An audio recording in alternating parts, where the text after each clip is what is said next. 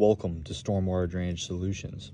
So this right here is a 4x4 square grate.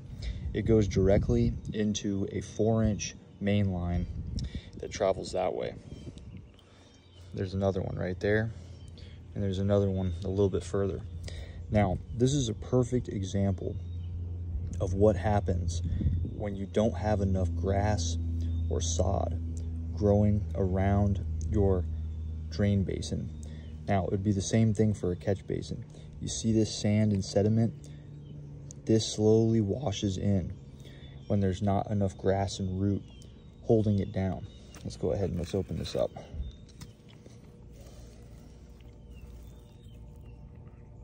Now you can see that sand that's accumulated down in here. Now, this is a smooth wall interior pipe because it's triple wall and it's hooked on PVC fittings. Look at all that sand and sediment.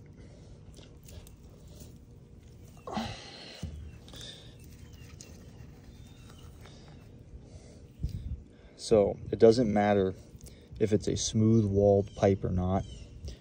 Sand and sediment always wants to settle and rest on the bottom. There's more in there, but I have to flush it out with a hose. So basically, this is just a T fitting, a 4-inch T with a 4-inch grate sitting on top. The next one has a little sump basin hooked into it. So let's go ahead and pull the next one off. So you can see down in there. So this one has a small sump basin. So all the sand and sediment will fall at the bottom of the sump basin. If you need exterior drainage in the Tampa Bay area, give Stormwater Drainage Solutions a call at 813-614-3456 or visit us at our website at stormwaterdrainagesolutions.com. We got you covered.